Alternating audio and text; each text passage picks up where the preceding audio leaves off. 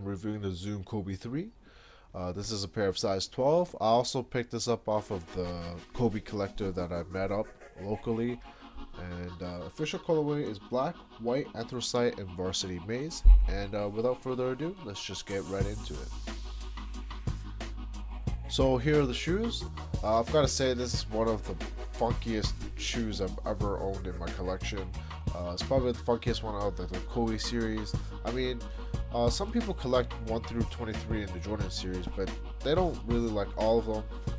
As far as the design goes, the waffle upper, it's got a mesh sections all over the shoe. Let me just loosen the shoe a little bit. As I was saying, the waffle pattern does serve an actual purpose. It's got ventilation holes all over the shoe, or perforations if you like to call it. And that's pretty much it. Black shoe. This shoe is called Blackout.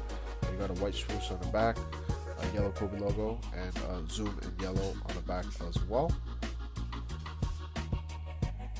As far as the bottom here, traction looks extremely deceiving. I assume it performs amazingly since Kobe was killing it in these. You also got a piece of carbon fiber right in the middle for support. As far as cushioning goes, there is a heel and forefoot zoom. It provides a smooth ride, but the zoom bags aren't as responsive as the Kobe 1s or the 2s. Here's another quick look. There's also that same silver piece with the Kobe signature, same as the 2s, same spot. And on the inside you see a yellow Shizuoka logo as well as the tongue.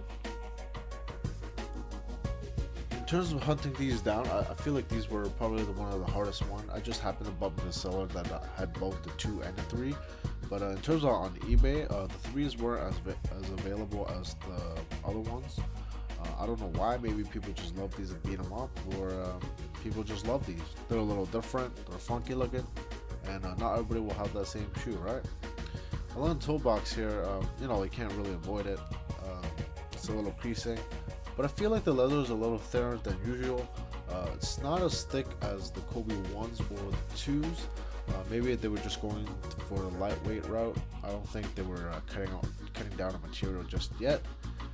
But even the tongue, the toe box just feels a little thin to me. Not as thick or plush as the Kobe 1 and 2. On the inside here, I don't know if you'll be able to see it. The tongue, the top part is independent, and then the bottom is like an inner booty style. Kind of like a crotchy, but not really. Only the bottom is connected. And that's pretty much it. Let me just throw these guys on feet and see what you guys think.